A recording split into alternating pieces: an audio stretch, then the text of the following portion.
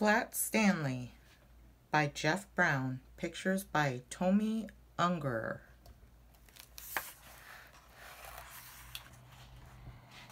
Breakfast was ready. "I will go wake up the boys," Mrs. Lambchop said to her husband, George Lambchop. Just then, their younger son, Arthur, called from the bedroom he shared with his brother Stanley. "Hey, come and look! Hey!" Mr. and Mrs. Lambchop were both very much in favor of politeness and careful speech.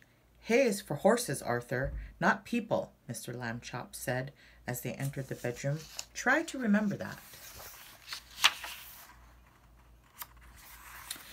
"Excuse me," Arthur said, "but look!" He pointed to Stanley's bed.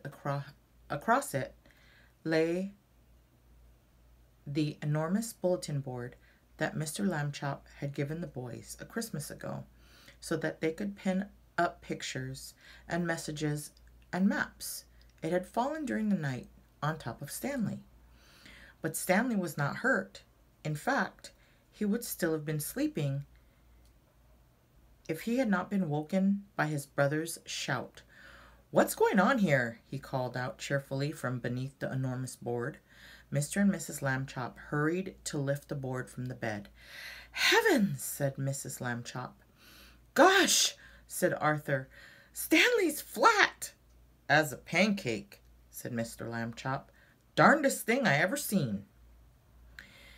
"Let's all have breakfast," Mrs. Lambchop said. "Then Stanley and I will go see Dr. Dan and hear what he has to say."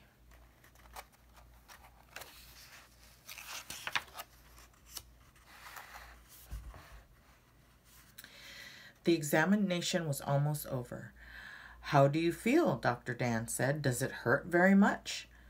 "I felt sort of tickly for a while after I got up," Stanley Lambchop said, "but I feel fine now." "Well, that's mostly how it is with these cases," said Dr. Dan. "We'll just have to keep an eye on this young fellow," he said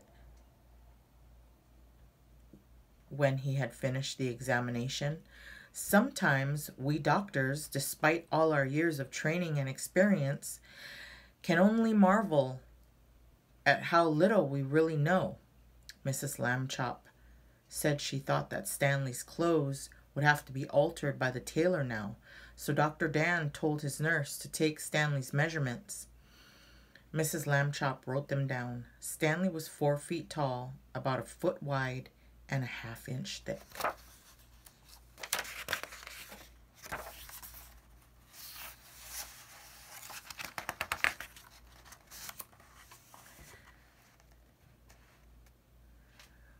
When Stanley got used to being flat, he enjoyed it. He could go in and out of rooms even when the door was closed, just by laying down and sliding through the crack at the bottom.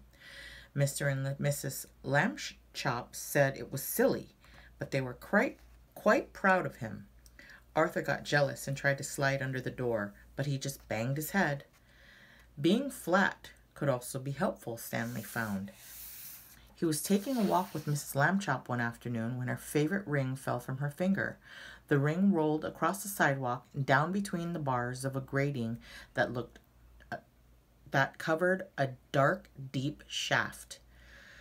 Mrs. Lambchop began to cry. "I have an idea," Stanley said. He took out the laces of his shoes and an extra pair out of his pocket and tied them all together to make one long lace. Then he tied the end of that to the back of his belt, and he gave the other end to his mother. "Lower me," he said, "and I will look for the ring." "Thank you, Stanley," Mrs. Lambchop said. She lowered him between the bars and moved him carefully up and down and from side to side so that he could search the whole floor of the shaft. 2 policemen came by and stared at Mrs. Lambchop as she stood holding the long lace that ran down through the grating. She pretended not to notice them. "What's the matter, lady?" the first policeman asked. "Is your yo-yo stuck?" "I am not playing with a yo-yo," Mrs. Lambchop said sharply. "My son is at the other end of this lace, if you must know." "Get the net, Henry," said the second policeman. "We have caught a cuckoo." Just then, down in the shaft, Stanley cried out, "Hooray!" Mrs. Lambchop pulled him up and saw that he had the ring. Good for you, Stanley, she said. Then she turned angrily to the policeman. A cuckoo indeed, she said. Shame. The policeman apologized. We didn't get it, lady, they said. We have been hasty, we see that now. People should think twice before making rude remarks, said Mrs. Lambchop. And then not make them at all. The policeman realized that was a good rule, and they said they would try to remember it. One day, Stanley got a letter from his friend Thomas Anthony Jeffrey, whose family had moved recently to California. A school vacation was about to begin, and Stanley was invited to spend it with the Jeffreys. Oh boy, Stanley said, I would love to go. Mrs. Lambchop sighed. A round-trip train or airplane ticket to California is very expensive, he said. I will have to think of some cheaper way.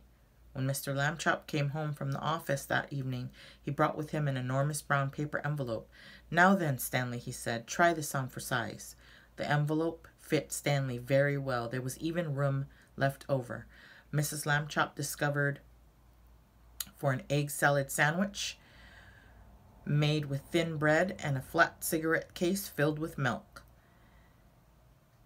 They had to put a great many stamps on the envelope to pay for both airmail and insurance, but it was still much less expensive than a train or airplane ticket to California would have been.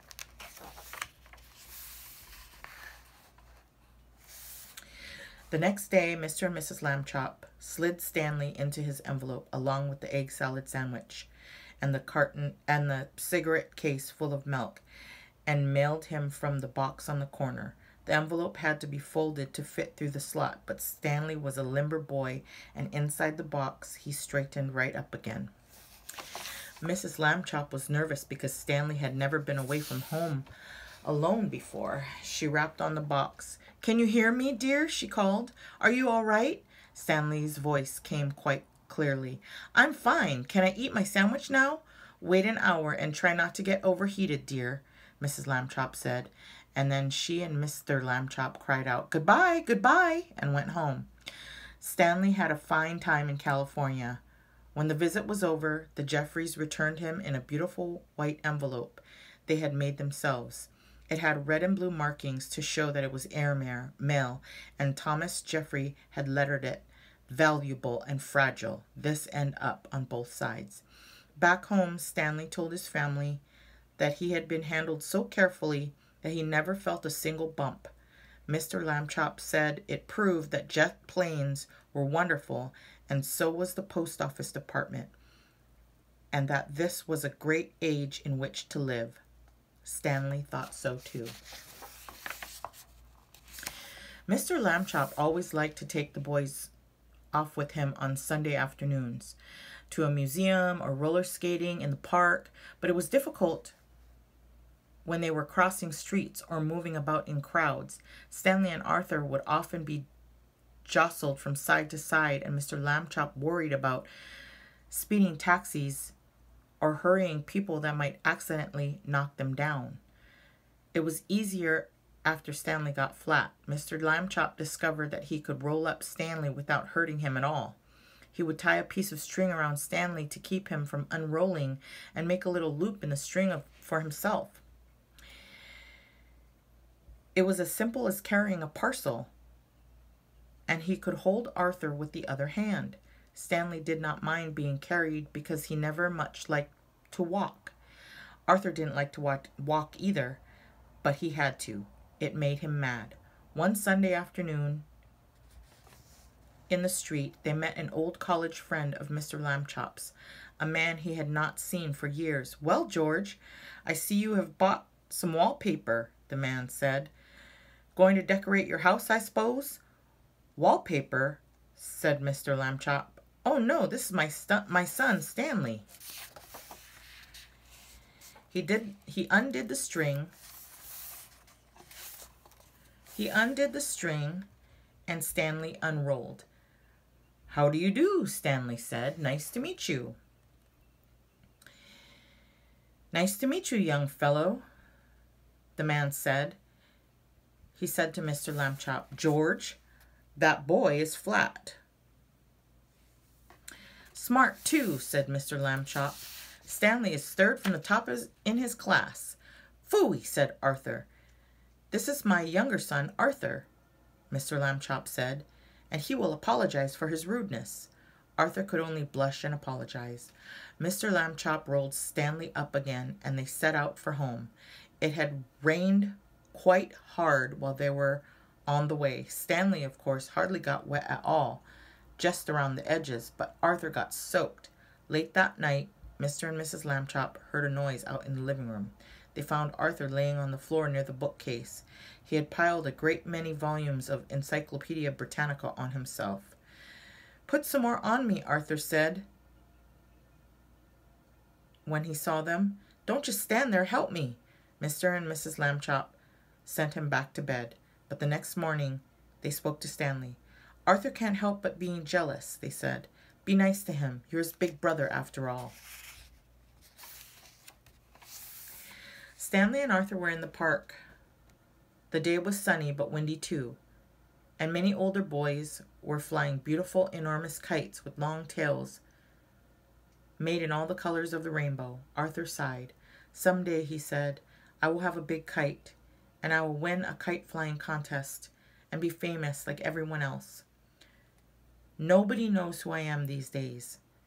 Stanley remembered that his parents had said. He went to a boy whose kite was broken and borrowed a large spool of string. "You can fly me, Arthur," he said. "Come on." He attached the string to himself and gave Arthur the spool to hold. He ran lightly across the grass, sideways to get up speed, and then he turned to meet the breeze. Up, up, up, up went Stanley, being a kite. He knew just how to manage on the gusts of the wind.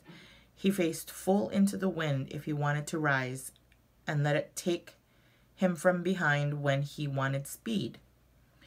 He only had to turn his thin edge to the wind carefully, a little at a time, so that it did not hold him. And when he would slip gracefully down toward the earth again, Arthur would let out all the string, and Stanley soared high above the trees, a beautiful sight, in his green sweater and brown trousers against the pale blue sky. Everyone in the park stood still to watch. Stanley swooped right and then left in long matched swoops.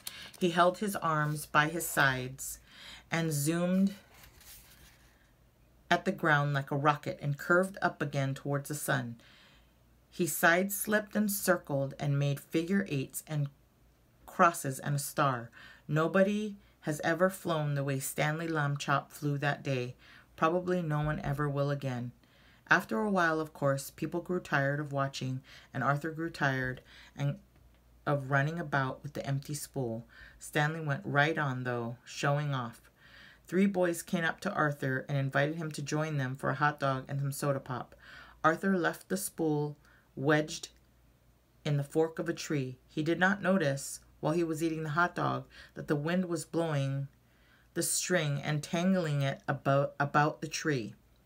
The string got shorter and shorter, but Stanley did not realize how low he was until the leaves brushed his feet, and then it was too late. He got stuck in the branches.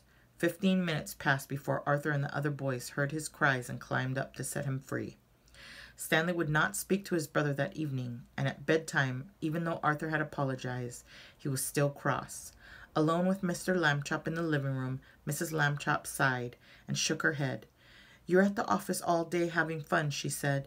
"You don't realize what I go through with the boys. They're very difficult." "Kids are like that," Mr. Lambchop said. "Phases. Be patient, dear." Mr. and Mrs. O.J. Dart lived in the apartment above the Lambchops. Mr. Dart was an important man, the director of the famous Museum of Art downtown in the city. Stanley Lambchop had noticed in the elevator that Mr. Dart, who was ordinarily a cheerful man, had become quite gloomy, but he had no idea what the reason was. And then at breakfast one morning, he heard Mr. and Mrs. Lambchop talking about Mr. Dart. "I see," said Mr. Lambchop, reading the paper over his coffee cup. that still another painting has been stolen from the famous museum. A Toulouse-Lautrec, Mrs. Lambchop sipped her coffee. That probably made it easy to steal, she said. Being too loose, I mean. It says, Mr. Lambchop went on, that Mr. O.J. Dart, the director, is at his wit's end. The police are no help. Listen to what the chief of police told the newspaper. We suspect the gang of sneak thieves. These are the worst kind. They work by sneakery, which makes them very difficult to catch. However, my men will keep trying. Meanwhile, I hope people will buy tickets for the policeman's ball and not park their cars where the signs say don't. The next morning, Stanley Lambchop heard Mr. Dart talking to his wife in the elevator. These sneak thieves work at night, Mr. Dart said. It is very hard for our guards to stay awake when they have been on duty all day, and the famous museum is so big we cannot guard every picture at the same time. I fear it is hopeless, hopeless, hopeless.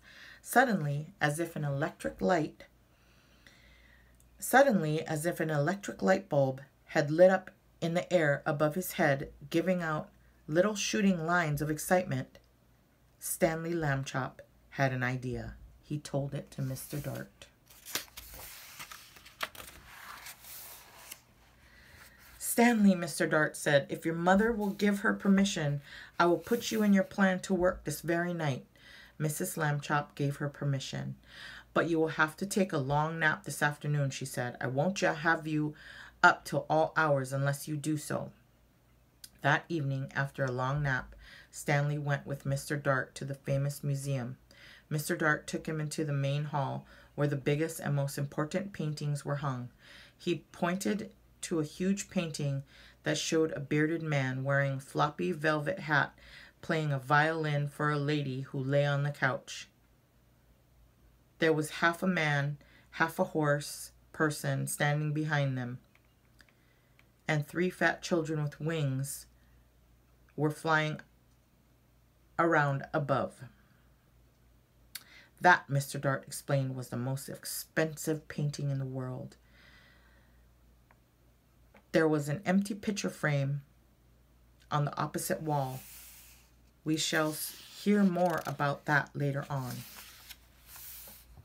Mr. Dart took Stanley into his office and said, it is time for you to put on a disguise. I already thought of that, Stanley Lambchop said. And I brought one, my cowboy suit. It has a red bandana that I can tie over my face. No one will recognize me in a million years. No, Mr. Dart said, you will have to wear the disguise I have chosen. From the closet, he took a white dress with a blue sash and a pair of shiny pointed shoes, a wide straw hat with a blue band that matched the sash, and a wig and a stick. The wig was made of blonde hair, long and done in ringlets. The stick was curved at the top, and it too had a blue ribbon on it. In this shepherdess disguise, Mr. Dart said, you will look like the painting that belongs in the main hall. We do not have cowboy pictures in the main hall. Stanley was so disgusted he could hardly speak. I will look like a girl. That's what I will look like, he said. I wish I never had this idea. But he was a good sport, so he put on the disguise. Back in the main hall, Mr. Dart helped Stanley climb up into the empty picture frame. Stanley was able to stay in one place because Mr. Dart had cleverly put 4 small spikes in the wall, 1 for each hand and foot. The frame was perfect. The frame was a perfect fit. Against the wall, Stanley looked just like a picture. Except for one thing, Mr. Dart said. Shepherdesses are supposed to look happy. They smile at their sheep and at the sky. You look fierce, not happy, Stanley. Stanley tried hard to get a faraway look in his eyes and even to smile a bit. Mr. Dart stood back a few feet and stared at him for a moment. "Well," he said, "it may not be art, but I know what I like."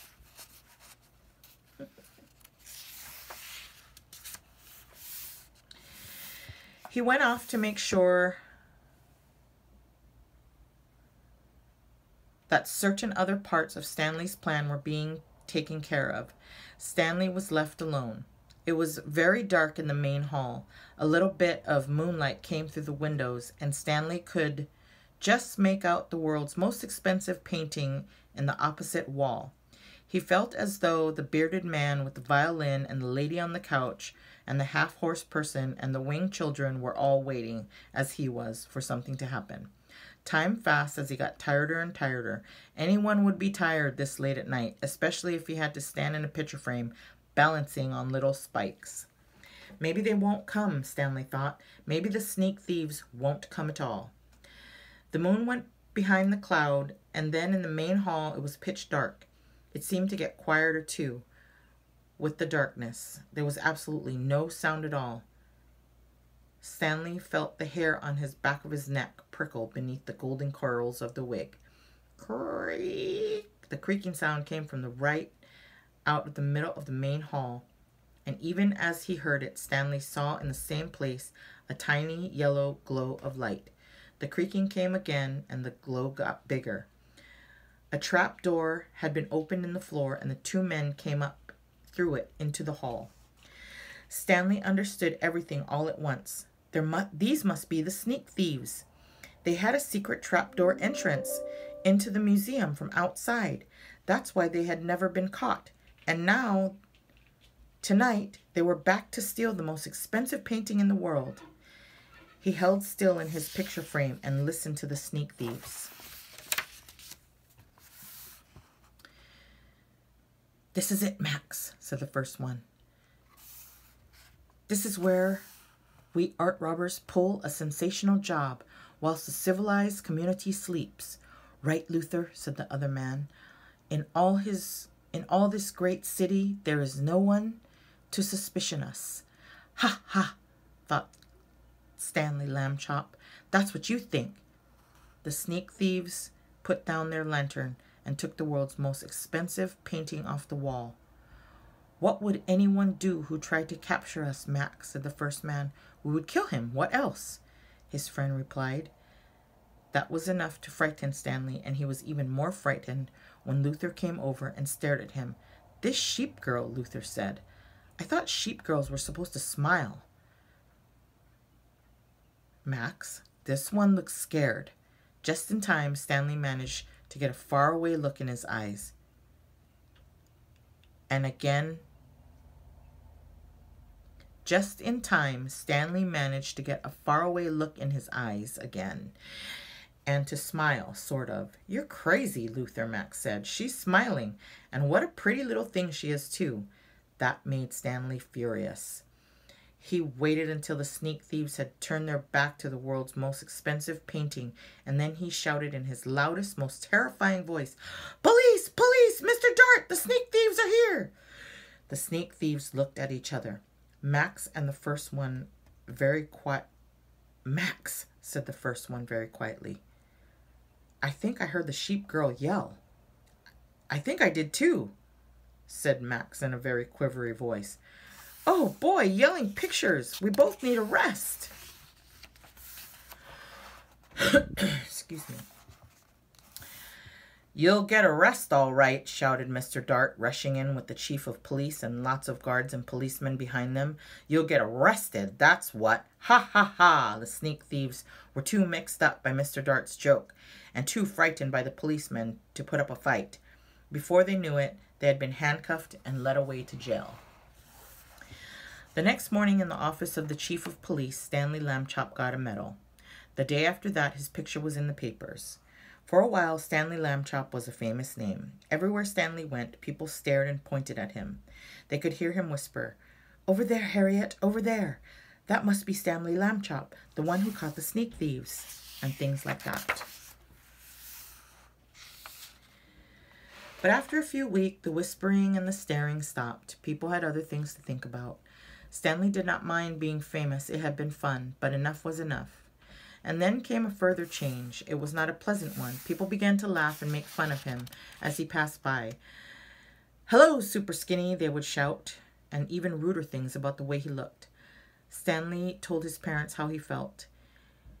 "It's the other kids I mostly mind," he said. "They don't like me anymore because I'm different." Flat. "Shame on them," Mrs. Lambchop said. "It is wrong to dislike people for their shapes or their religion, or for that matter, the color of their skin." "I know," Stanley said. "Only maybe it's impossible for everybody to like everybody." "Perhaps," said Mrs. Lambchop, "but they can try." Later that night, Arthur Lambchop was awoken by the sound of crying. In the darkness, he crept across the room and knelt by Stanley's bed. "Are you okay?" he said. "Go away," Stanley said. "Don't be mad at me," Arthur said. "You're still mad because I let you get tangled the day you were my kite, I guess." "Skip it, will you?" Stanley said. "I'm not mad. Go away." "Please let's just be friends." Arthur couldn't help crying a little too. "Oh, Stanley," he said, "please tell me what's wrong." Stanley waited for a long time before he spoke. "The thing is," he said, "I'm just not happy anymore. I'm tired of being flat. I want to be a regular shape again, like other people. But I'll have to go on being flat forever. It makes me sick." "Oh, Stanley," Arthur said. He dried his tears on a corner of Stanley's sheet and could think of nothing more to say. "Don't talk about what I just said," Stanley told him. "I don't want the folks to worry. That would only make it worse." "You're brave," Arthur said. "You really are." He took hold of Stanley's hand. The two brothers sat together in the darkness, being friends. They were both still sad, but each one felt a little better than he had before. And then suddenly, though he was not even trying to think, Arthur had an idea. He jumped up, turned on the light, and ran to the big storage box where the toys and the things were kept. He began to rummage in the box. Stanley sat up in bed to watch. Arthur flung aside a football and some lead soldiers, some airplane models, and lots of wooden blocks. Then he said, "Aha!" He found what he wanted, an old bicycle pump. He held it up. Stanley and he looked at each other. "Okay," Stanley said at last, "but take it easy." He put the end of the long pump hose in his mouth and clamped his lips tightly around it so that no air could escape. "I'll go slowly," Arthur said. "If it hurts or anything, wiggle your hand at me." He began to pump. At first nothing happened, except that Stanley's cheeks bulged a bit. Arthur watched his hand, but there was no wiggle signal, so he pumped on, and then suddenly Stanley's top half began to swell. It's working," shouted Arthur, pumping away.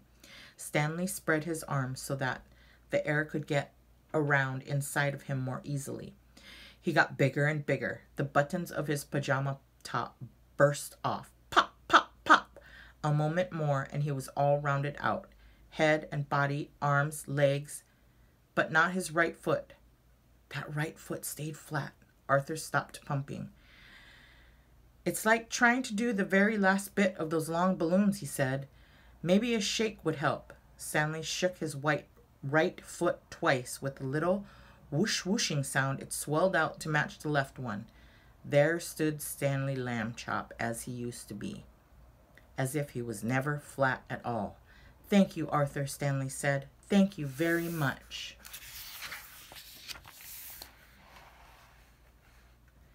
The two brothers were shaking hands when Mr. Lambchop strode into the room with Mrs. Lambchop right behind him.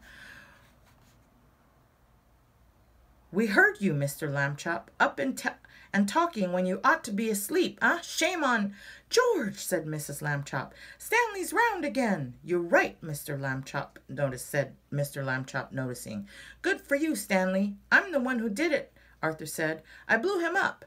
Everyone was terribly excited and happy, of course. Mrs. Lambchop made a hot chocolate to celebrate the occasion, and several toasts were drunk to Arthur for his cleverness.